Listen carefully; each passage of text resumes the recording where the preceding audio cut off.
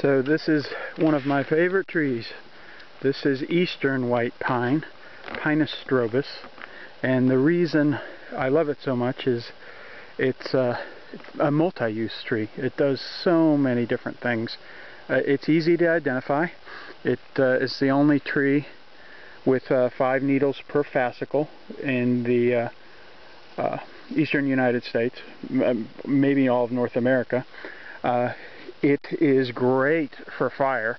As you can see, it retains its dead twigs, and they're quite fine. They're resinous, and their bark is thin, so they dry out quickly. Not to mention, again, they're retained on the branch when they're dead. But this makes an excellent kindling, and the branching sometimes is considerably finer than this. Here's an example of a dead branch that's just full of kindling ready to go. So kindling, again, by definition, will take a match, and this is a great tree for fire in wet weather. It's also the easy pine in terms of friction fire. So this does the bow drill quite well, and as an example, easily, it's not a big species, but it retains its branches, so you've got a dry piece of material ready to go for the bow drill. This is also an excellent tree for food and medicine. So obviously pine needle tea, this is the one that I prefer in terms of taste. You know, chock full of vitamin C. It's also an excellent food source, emergency food source, or trail snack, the inner bark, and it is full of fats, carbohydrates, vitamins. I swear there's vitamin B in there, because it gives you, I get a little shot of energy when I eat some of the inner bark. And then it's also a medicine. You can make a tea from the inner bark, and it will work as an expectorant. So you got a chest congestion, nasal congestion, works great for that. So how do you get the inner bark out to eat or to use for medicine? So let's do that real quick.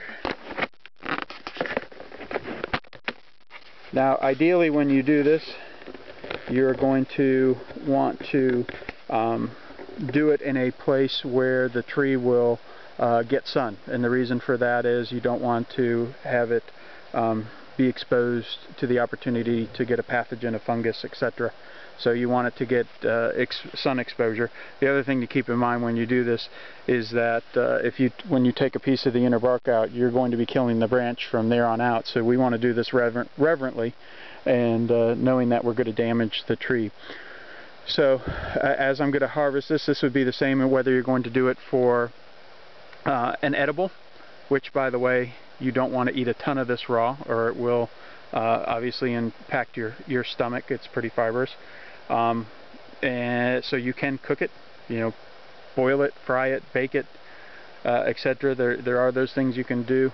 In terms of doing this for a tea, a typical dose for most inner bark is the size of your pinky dried out. If you are going to do it green, so if we were going to make a tea out of this right now, I would take twice the size of my pinky. So what you do is you make an incision in the form of a rectangle, and I'm trying to do this around the camera so you guys can see it.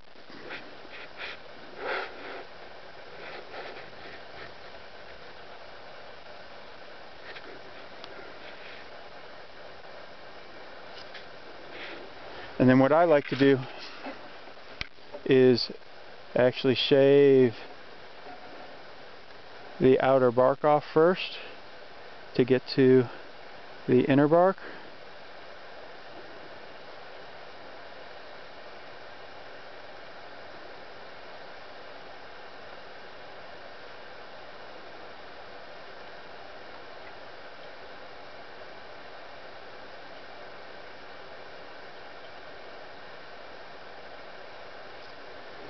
And then once you do that,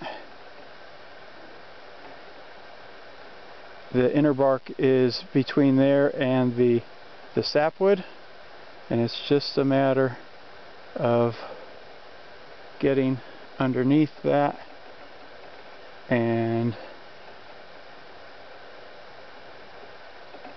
peeling it off. A little bit of wood there, which I'll just have to take that off after. So you see I missed that little piece of inner bark right there.